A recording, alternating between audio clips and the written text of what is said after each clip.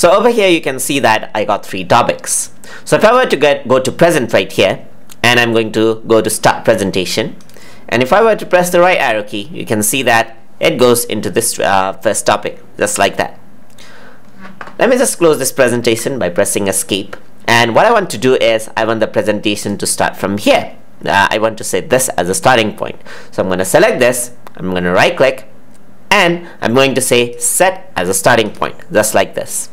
So after that, what you can do is you can go to present right here and go for start presentation. And you can see that this has been set to starting point.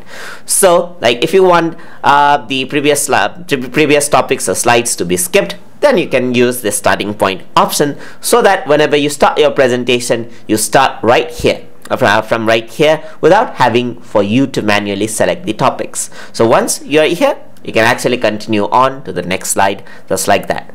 So that is how you can set a custom starting point. And if you want to get out of it, you can just press escape.